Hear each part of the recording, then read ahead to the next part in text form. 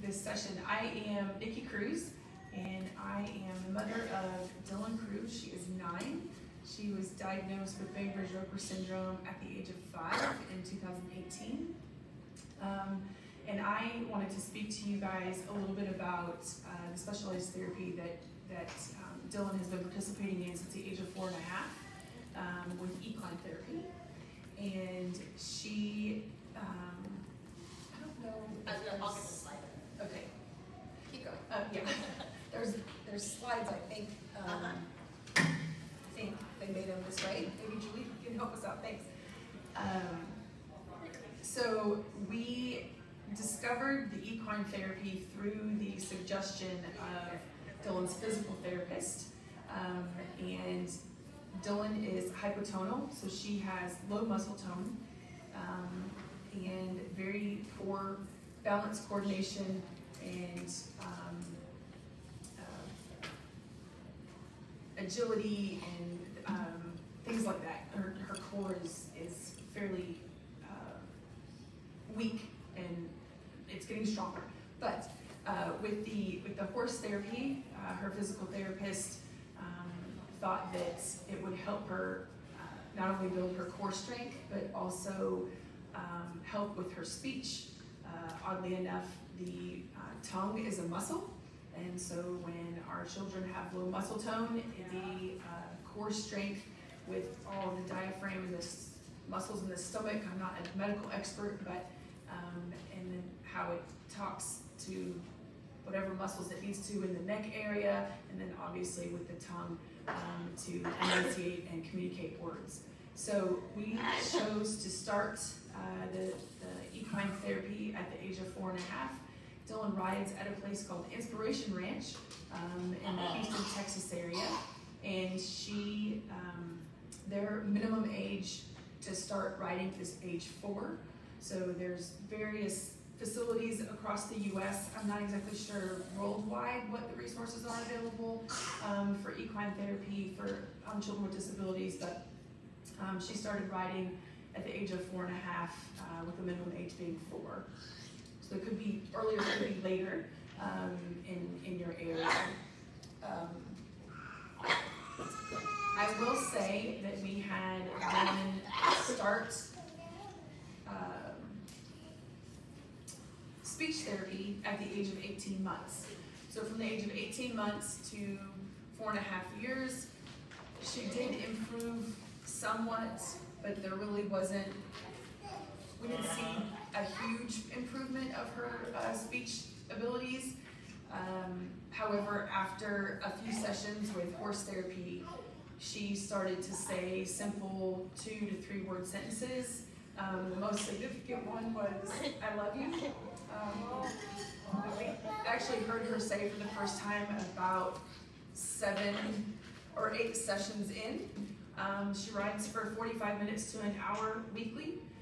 She continues to do so. In Houston, it gets super hot in the summertime, so she only rides about 8 months out of the year. They don't ride during the summer to give both the clients and the horses a break.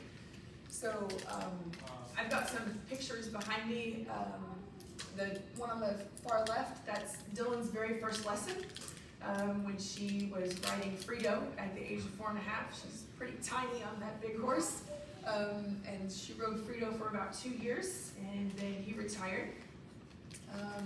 The middle picture is on a horse called Roni, and that was when Dylan started to learn a little bit more about controlling the horse herself. And you can see that she's riding backwards. So the equine therapy, they do various different goals. So they help build the core strength, the balance, the coordination. They'll do different activities. They'll put her backwards on the horse. She'll be out like airplane and doing numbers like this to try and just gain balance while being on horseback and really strengthening those core muscles. And the picture on the top right, that's her horse now. That's Jenny, and she just started riding Jenny in the spring, or the start of the spring semester in January this year. So she's doing amazing. I don't I just wanted to share our experience with equine therapy because I don't think that it's a real widely known therapy in our world of the ASXL syndromes, and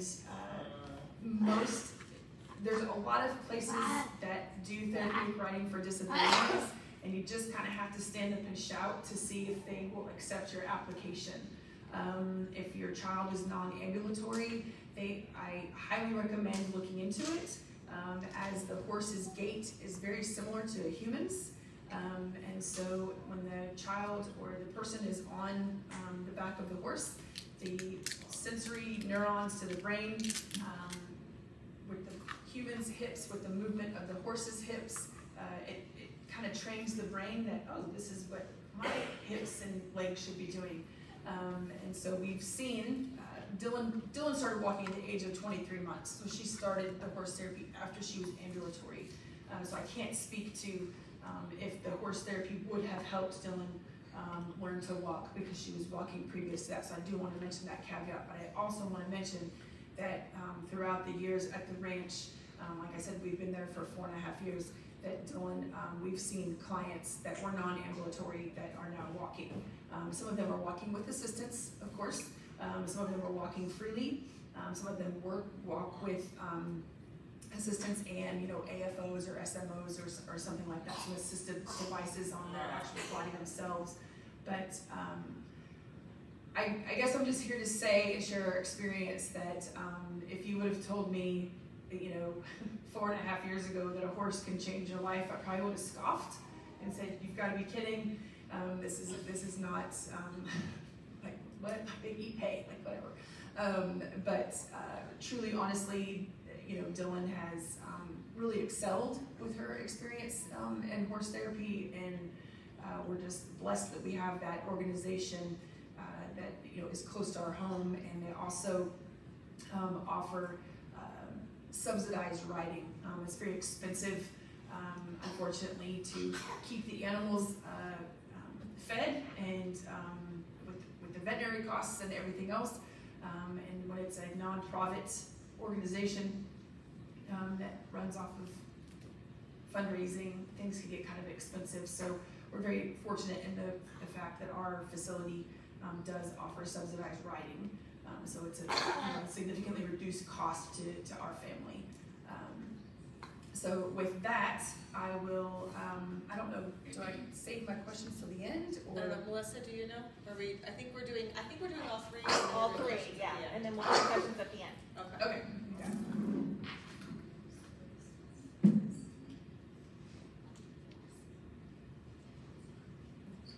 Hi, I'm Jamie Ordower. I'm mom to Asher Ordower, who is going to be 7 next week.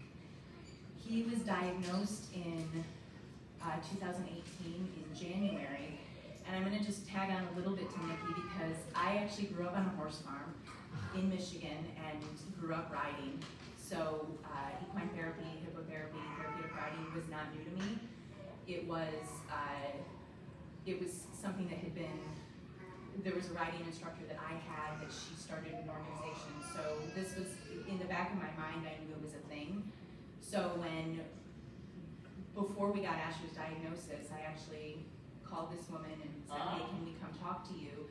And went out to her barn, which is in Michigan. We were back visiting, and she met Asher, and she said, "Well, therapeutic riding, you have to be 4. You can't do it yet, but there's another thing called hippotherapy." So it's such a slight difference. Hippotherapy, you have to be a licensed PT/OT or speech therapist. And honestly, they don't actually have to know anything about horses to do it, but they give the therapy on the horse. And then the therapeutic riding, I think Nikki had it's not up there anymore. Nikki had the website for the PATH, right? It was the PATH certified, you had that website up there. So for the therapeutic riding you really want to look for the PATH certified instructors or the PATH certified, it's up there now. You want to look for that because those are going to be the people that have the training and the knowledge and the skills to really move your kid forward and to really help them. And hippotherapy is hard to find, but if you do find PATH certified instructors or you find an organization that works with PATH certified instructors, they should be able to help also find somebody that maybe also does hippotherapy if you're looking to start a little earlier. So Asher actually didn't walk at the time that we started it. I'm not going to say hippotherapy is the thing that made him start walking, because certainly we'd had OT and PT and we had been on that path for a long, long time. But like Nikki was saying, the way that the horse moves and the way that the human body moves is very similar. So when you're on the horse can walk hundreds of steps in the course of that half hour that you're on the horse, and your body's moving, so it's teaching those muscles what it needs to do. It's really just phenomenal. And I personally think that any connection to an animal is an amazing connection for a human, for a kid, for anyone, to just sort of make that the connection between sort of, I guess, the emotional connection that they're making is wonderful, whether it be a horse or be a dog. They're nonverbal communicators, and most of our kids are nonverbal communicators, so it's kind of amazing. But I also wanted to talk a little bit about music therapy and aquatherapy, because those are the other two things that we have done with Asher. So we started aquatherapy with him when he was, I think he was 2, and we haven't done it in a while. Aquatherapy is tricky to find. We live in New York City, and it's tricky to find somebody that has access to a pool that's going to let a therapist use it, that's going to be affordable. So we haven't actually done that in a while. But one of the things that aquatherapy sort of taught us with him is that it's such a great sensory thing for him. He can move his body more easily through the water. So whether he maybe couldn't bear weight at the time that we were doing it, and he didn't have the strength to stand up to pull himself up, but in the pool he could do a lot of things. He could move his legs in a way that he couldn't move them on solid ground. And the water is such an amazing sensory tool for him that he still uses. When Asher is having sort of a challenging day, even if it's in the middle of winter, sometimes we'll just throw him in the bathtub. We'll fill the bathtub up, we'll throw him in the bathtub, or we'll turn the water on and we'll let him play with the water. If it's summer and we can turn on a sprinkler, or we can put out a kiddie pool, it's such a calming thing for him, and he really loves it, and he really just sort of speaks to his soul, and if he's got the opportunity to be in water, that's what he's going to choose to do. So the aquatherapies, again, is a little tricky to find in New York, but I sort of suspect it's easier to find outside of the city in different places. And the person that we worked with was a PT, and then through New York University Hospital, they have an aquatherapy program that you can get into, that their person is an occupational therapist. So it's really great. You do whatever you can find. If you can find a PT, you can find an OT, and it's just somebody that can help work the body and help work the fingers and the legs and get some motion going, and it's great. So my favorite one is hippotherapy. Let's be honest, I get to play with horses too. So music therapy is the other sort of non-traditional therapy that we do with Asher, and I didn't even know it existed. I didn't know it was a thing. All we knew was that he loves music. He has a musicality to the way that he talks. When he is sort of communicating with us, you'll hear the intonations sound like language, but it's very, very musical with him. And we have played music for him, and we have sang to him, and if you heard Anat last night, you know that this is what he loves. He loves music, and he really connects to it. So I think it was his occupational therapist at the time. She said, "Have you ever considered music therapy?" And I said, "No, I don't even know what that is." So she said, "Well, I think that there's a program actually near you in Brooklyn, so take a look and see what you can discover." So we looked it up, and there was a long wait list to get in for a therapist for music therapy.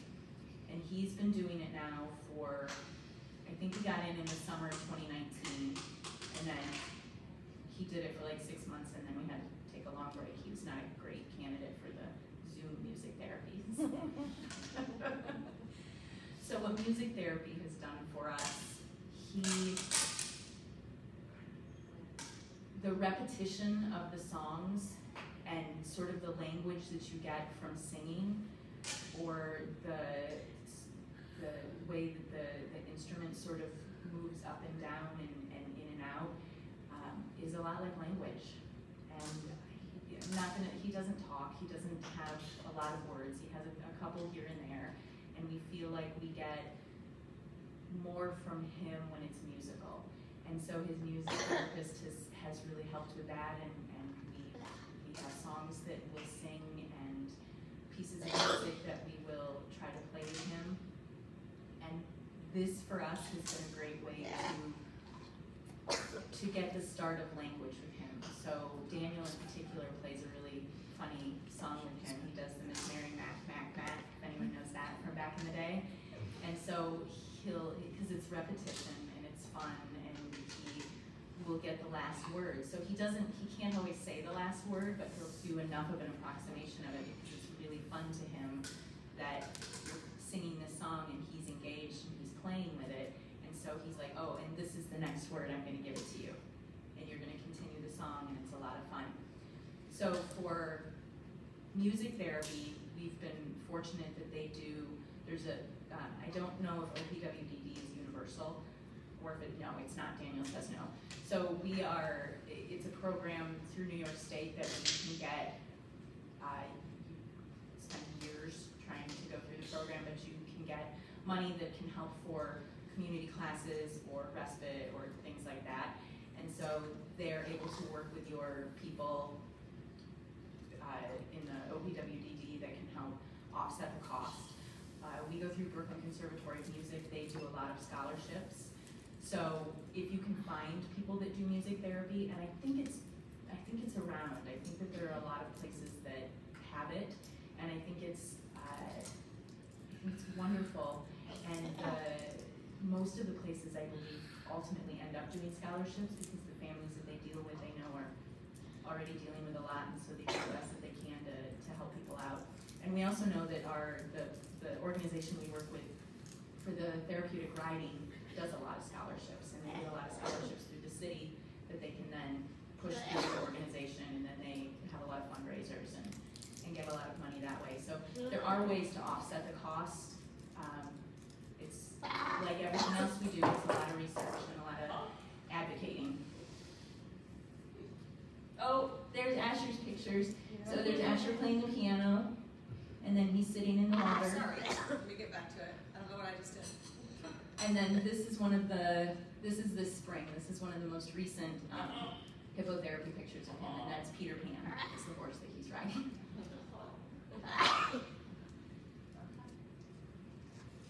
All right. Sorry, I was being the slide mover. No, I think this is the, I don't know if I've got other slides on there. I must have. Okay, so I'm going to actually be really quick. It looks like everybody in here, we wanted to kind of have a variety of abilities, because we have a variety of abilities in our, a lot of symptoms. So what I was going to talk about first is called the Anat Baniel Method. I don't know if anybody's ever heard of that, but the idea is that in order to help our kiddos that sometimes have attention problems, does that make sense? Like, so a lot of our kids, we talked about in the sensory class earlier, Izzy is like a sleepy Sammy, right? So she has a hard time paying attention or understanding what's going on. And it also works with kids who are like a little crazy. So in order to get the attention of the brain, because you're not going to get learning unless you get attention, you go very slow with your movements and slight variations every time, and you pay attention. So it's actually fascinating to me. It took Izzy from not using her legs were completely limp, and she would not give me any feedback on them, any pushing. And then I laid her over top of the ottoman and was able to kind of do this with her legs, and she started standing after that.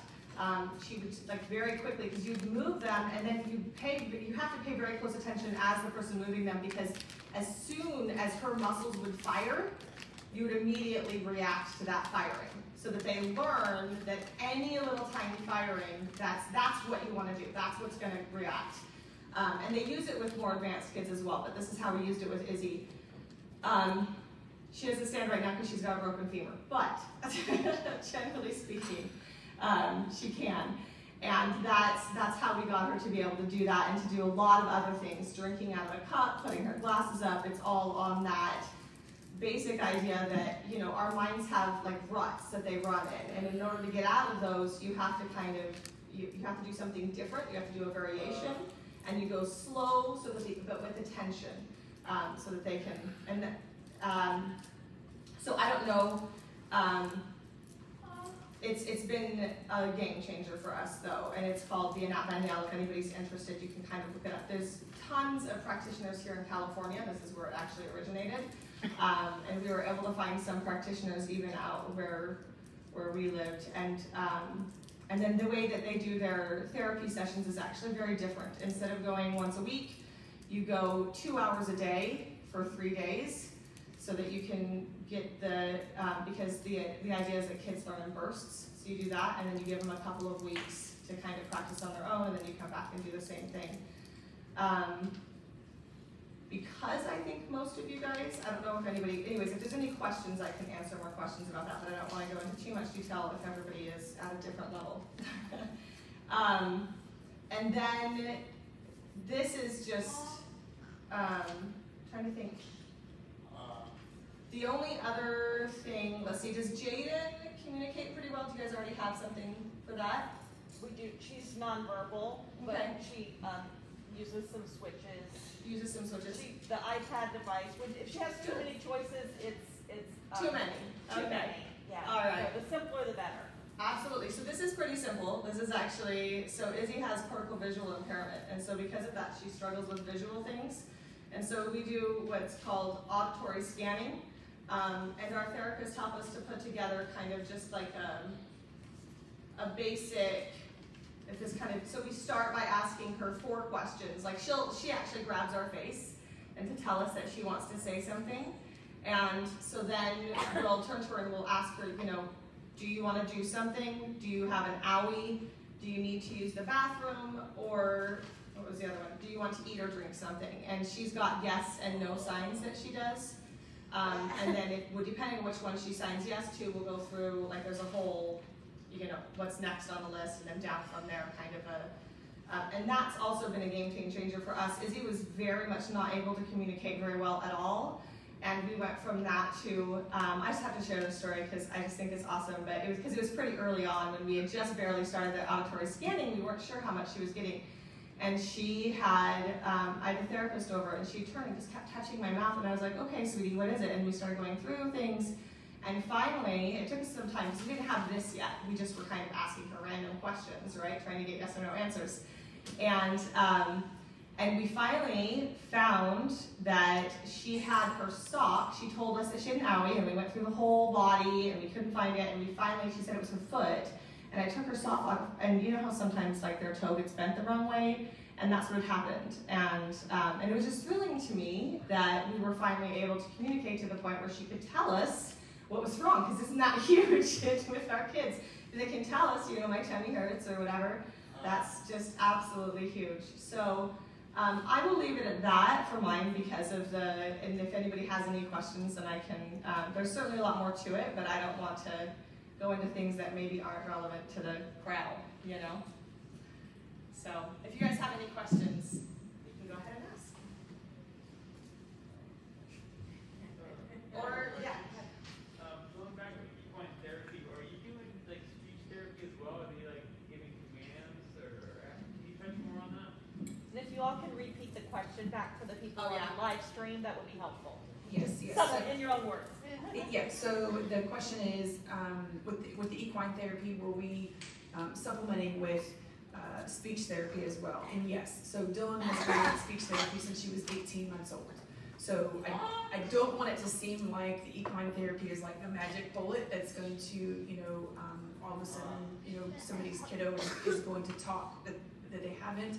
So we did supplement through you know, she has speech therapy, and then she has equine therapy. She's also in physical therapy, and she's also in occupational therapy. She's been in PT and OT since she was 9 months old, speech therapy since she was 18 months old, and equine therapy since she's been 4.5. So we're still continuing, even though we continue to see the progress and she's doing so well, we still continue. She hasn't graduated from any of those programs as of yet. So yeah, I also wanted to caveat, I mentioned that, you know, we threw her up there on that horse when she's 4.5, and you know, she's quite tiny. But these organizations, through the PATH accreditation organization, they will have sidewalkers and lead walkers and a certified instructor.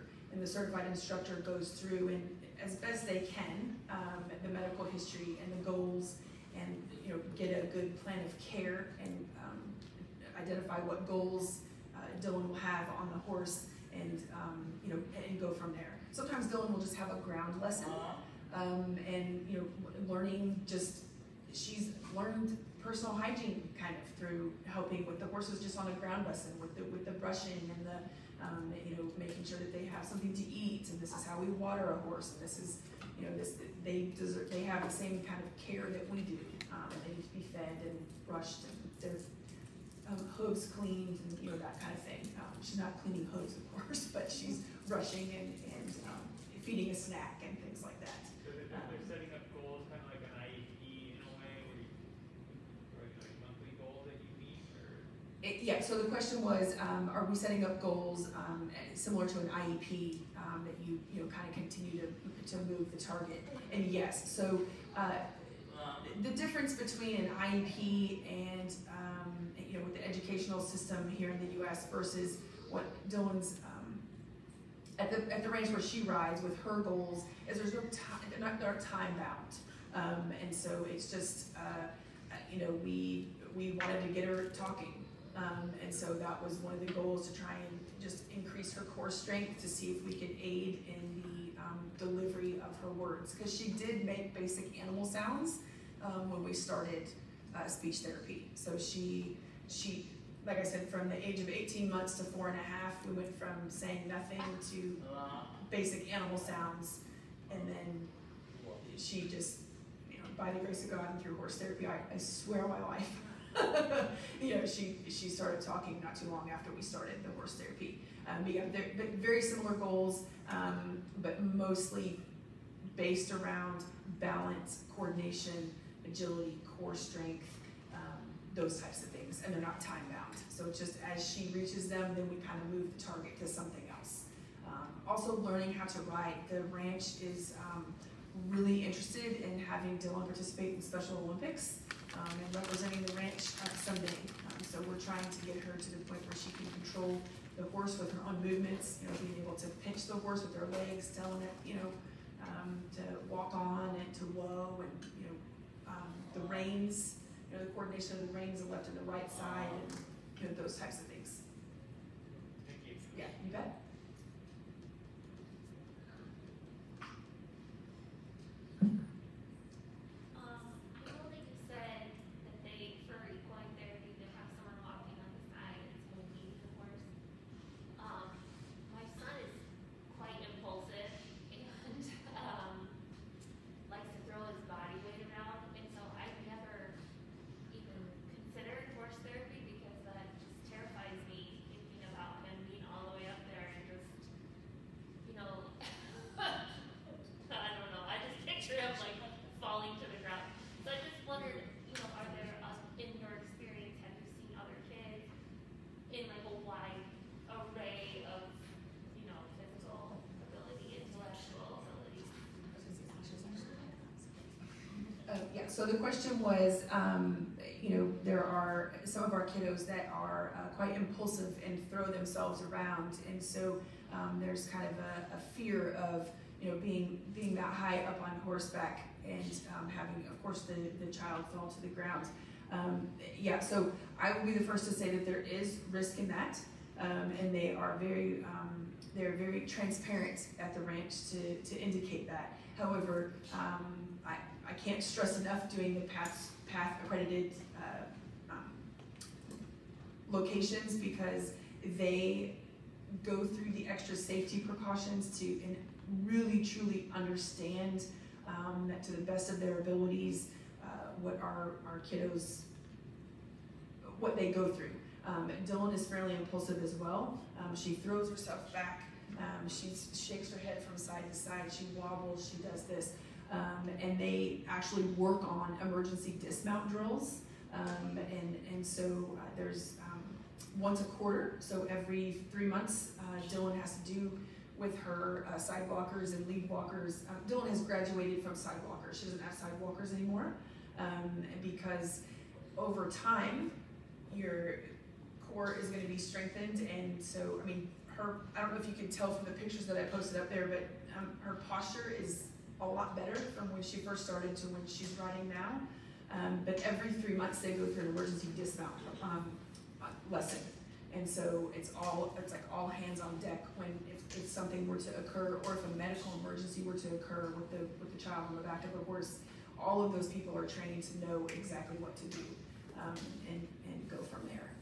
As a matter of fact, one time when we lived in Florida, Dylan was at the ranch and this is a different location. We live in Texas now.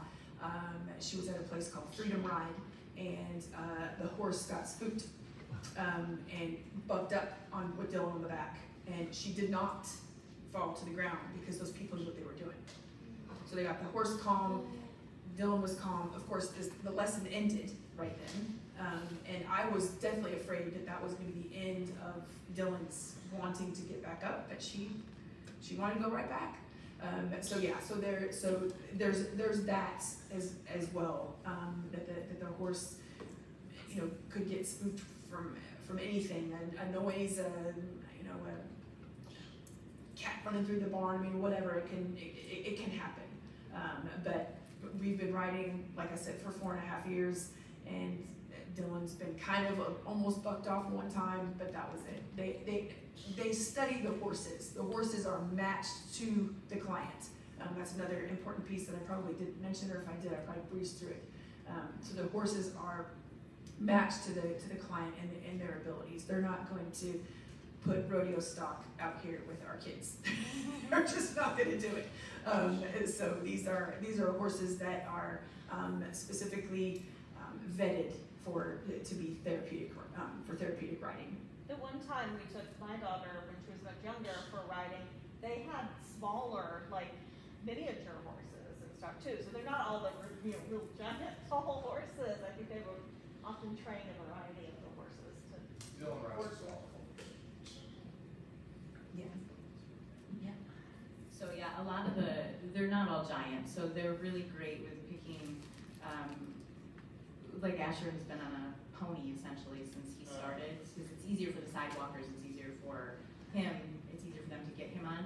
But in regards to the horses, my dad likes to call them bomb-proof because most of them have been, this is what they do. They're like a service dog, but they've been trained to do it, ensure they're an animal and they can always get spooked and something can always happen. But these horses know what they're doing, and they're pretty hard to phase. So and the people are pretty hard to phase. Like, they've seen it all. Before Asher was even born, I actually volunteered with the therapeutic riding program in New York, and they see everything. They see every ability. They see they see everything. And they do an assessment. There's some kids that they can't put on a horse, like if their spine isn't going to take it. Those are usually the biggest reasons that they're not going to want to put somebody up there, is if they feel like medically their bodies just can't take it. So that they'll look at very carefully. But I don't know what the place in Texas is like. I know New York is very nitty gritty, down and dirty, so we don't necessarily have all of the cool things as we ride in the park. But the woman that I worked with in Ann Arbor actually designed the lift that they use. They can get anyone on a horse, any size, any ability, they can do it, and they're really confident in what they do, and they will let you know if they think that it's not going to work. I don't know if this is appropriate or not, but CBD oil, because we use that and our son stopped getting seizures. He only had one seizure after we started,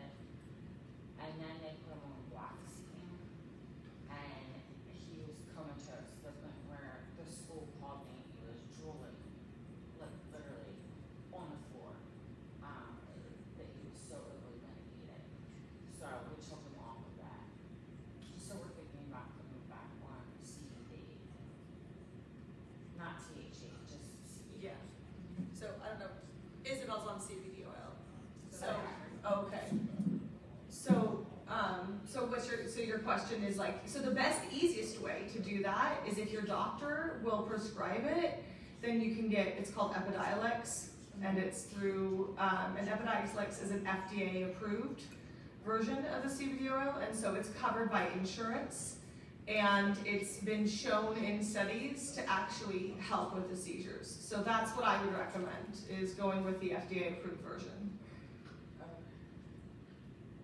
It just said to go and have a caregiver's license and have your fingerprints. This is another option. It's a lot more expensive, and there's a lot of strains out there, and so, you know, so if you have good insurance, Would you? then I would ask if they could give you a prescription for the Epidiolex. We found we were spending hundreds of dollars a month before the Epidiolex came out, and we use Charlotte's Web, so that's the one option if you did want to do it yourself. That's the one that seems to be more seizure oriented. But then once the Epidiolex came out, it was nice not to, you know, not to have to spend that extra several $100s a month. Do you mind spelling that for me? Epidiolex, it's E-P-I,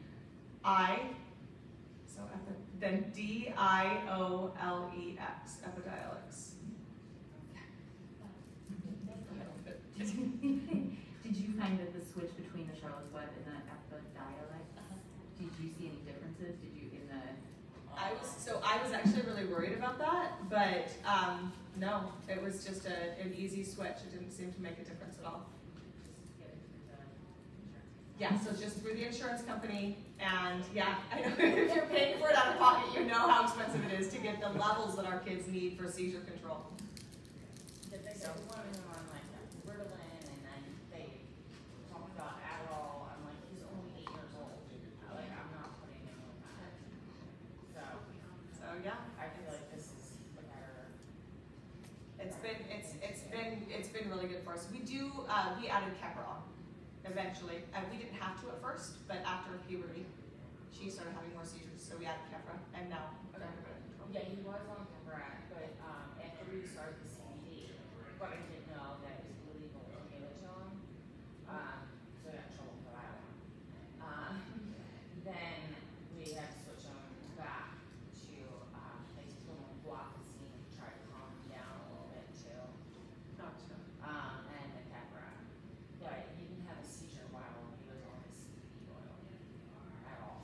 Interesting. Good. Yeah, It seriously reduced Isabel's seizures and got them under control when rescue meds were no longer working for